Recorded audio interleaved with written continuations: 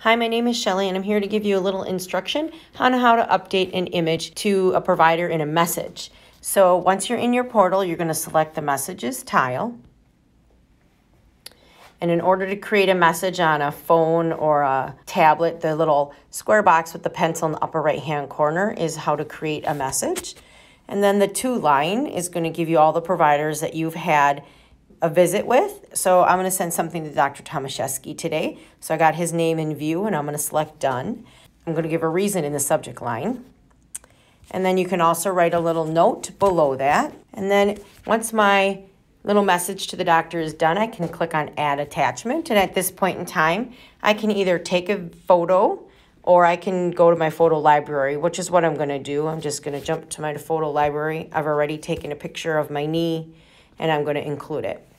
Once it's uploaded, I'll be able to check to make sure I included the right picture. And you can save an Excel document as a PDF. So if you're uploading your blood pressures or your daily weights or your blood sugars, you could do this as well.